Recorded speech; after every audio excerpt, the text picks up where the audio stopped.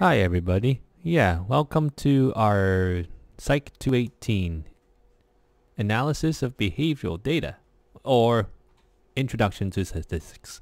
So as you can see here, this is our Canvas course, and everything you see is right here. We got a big Zoom logo for our Zoom classrooms, and then you can see a rainbow of colors. So we got the syllabus, your modules, the announcements, discussions, grades, My AC, and you can log into that, and the Writing and Learning Center, where you can get help with this course, including math and statistics. There are also resources that you can use in our modules to also get writing help and learning help as well. In this course, we are on Monday 5 to 9 or 8:50 p.m. So when you're watching this, it is going to be the start of class, and yeah, follow the class schedule. Click on the Zoom logo and follow the instructions, and then you'll be able to join the virtual classroom. So I'm just going to pretend, and you can join in from the browser. I'll click cancel for this one, and you would join in, enter your name. Just going to make up a name here. If you get the joke, haha. If not, that's okay. I'm not a robot, and I'll join in. The meeting hasn't started yet. When we start the meeting, which is during class time, it will start, and then you can join in.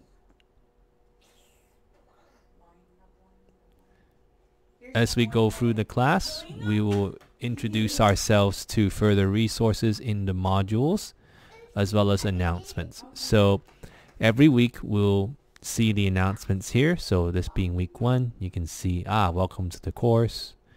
What's this course about? How you can get help. And another announcements will be about free textbooks that you can access. And if you view the announcements, here are the links to our free textbooks. Here's one, for example, that we will use and refer to. It has the same concepts and skills that we will learn for this class, and you can refer to those in the syllabus as well. So yeah, you can download these textbooks, and it's very important that you use pen and paper and practice the skills learned here. So it is a good idea to use a textbook for this class and learn and practice the questions there. There are other textbooks that you can use and follow those as well. Time does not allow me to go through these, but these links do work, and you can open these up. And this one is a textbook for our previous classes. If you've taken Psych 101 and 102 before, this is a free textbook that you can use, at least for this year. This one is another one. You may have seen this for your research methods Psych 217 in Alexander College. This also works for, there are things here that you can learn for statistics. So for example, there's one here that's got stuff on statistical analysis and statistical concepts. The reason we have these different links is that we want you to work with multiple resources, so that the more you work on the course with different resources, the more these concepts and skills are going to stick. You will need to put in time, maybe about 10 to 20 hours a week in this course, especially if your math is not your strong point, and especially if the things we talk about in terms of statistics and research is something that you're not familiar with. You will have a stronger grasp of the material if you have taken 217 and both Psych 101 and 102. Otherwise, if you just meet the minimum prerequisites of 9.8, English 098 and 101, your math is not up to speed, then you will need to spend more time. So the syllabus is there. You can access that on the Canvas course shell, and you can read the requirements here. There is a detailed version of the syllabus that you can access and download. You can do that. And I'm going to change that to a Google Drive link in the next few minutes, but it's there and you can download it right now anyway. My email is right here, a.chan, C-H-A-N, at alexandercollege.ca, .ca, not .com. You will be sending questions and answers to the email address directly, and if you send it to the wrong one and it's past the deadline, I will not accept late submissions, even if you send it to some email but it's not the right one. So I'll tell you this now, and I'll tell you this regularly just to remind you. We have 5 tests in the course, and we have 8 practice quizzes along with a final exam that covers all chapters, which means it's cumulative. And there's a course summary that shows you what we'll cover and when we'll cover them in the next 9 weeks. This is a 9-week course. And so we'll be covering 12 chapters in 9 weeks. Be advised and warned right now, this course is faster because it's 9 weeks instead of 14 weeks. And it's front loaded, which means the first 4 chapters will cover in the first week of class. Actually, the first class. So if you feel overwhelmed, be advised and warned now that you're going to need to spend more time. And if you have any questions, you can always email me at a.chan@alexandercollege.ca. And what I'm going to show you is some resources that will help you in the modules. So here we have the syllabus, class rules, college policies, and so on. And we're going to... And we have several resources that you can use. So we have statistics resources, which includes formulas and tables, which we'll use throughout the term. And as you can see here, if you scroll down the modules, in week 1, we are covering chapters 1, 2, 3, and 4. Again, if you are familiar with PSYC 217 research methods, that would help you understand chapter 1 fairly well. If you have already done mathematics up to math 12 and beyond, frequency distributions, central tendency, and variability would be fairly easy to understand, especially if you have already done things like the mean for average, median, the middle score, and mode for the most common score, as well as exponents for sum of squares and square roots for standard deviations. So you can scroll down here and see what we cover in each week. As you can see, we cover 12 chapters, and we go through the first 7 to 8 chapters up to chapter 10 actually fairly quickly, up to week 6, and we're already done. 10 chapters. The reason being is that chapters 12 and 14 are extensive and much harder, so we are going to spend 1 week on each of those.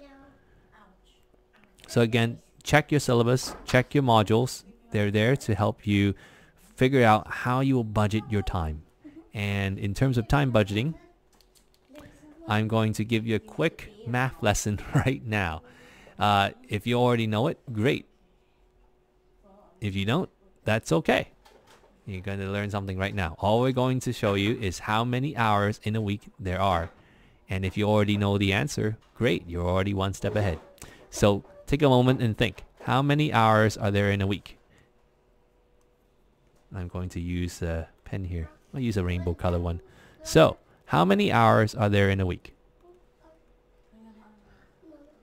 And it's fairly simple.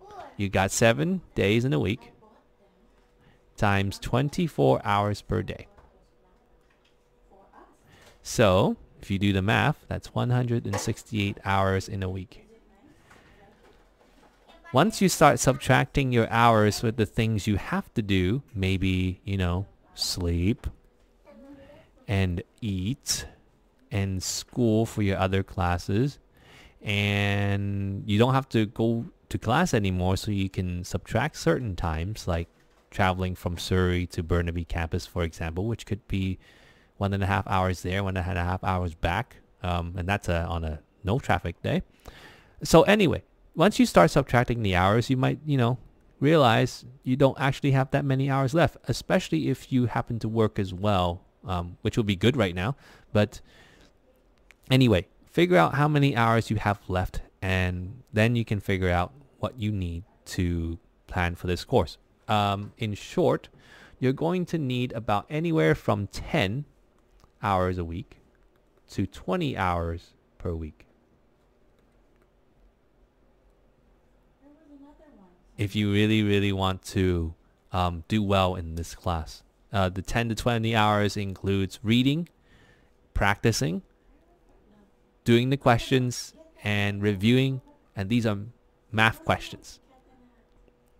Statistics is math and research. So don't forget, you need to do those questions in practice. And we do have those questions in our textbooks and in our worksheets that you'll get later on. As you can gather as well, we have 8 practice quizzes and 5 tests plus a final exam. So if you go to our quizzes and practice quizzes and tests, you can see 8 practice quizzes and 5 tests plus an online final exam.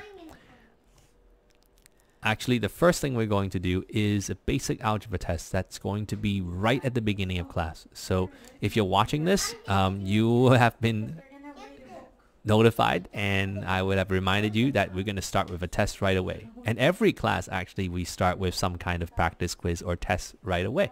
So do check the assignment quizzes and see when the due dates and times for the quizzes are.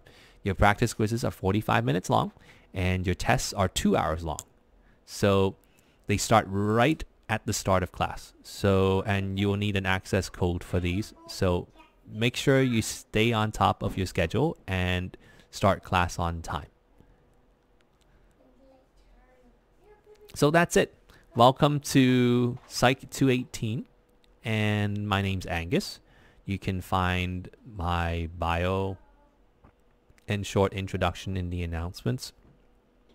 I have a whole bunch of these announcements already, and we've prepared at least 1 or 2 announcements per week. And so if you go to the first announcement, you'll see the course, you'll see who I am, and you'll see my contact information. Okay, so that's it. Welcome to Psych 218 one more time, and I look forward to working with you. And we will spend the next 9 weeks together in a fairly intensive or very intensive statistics course.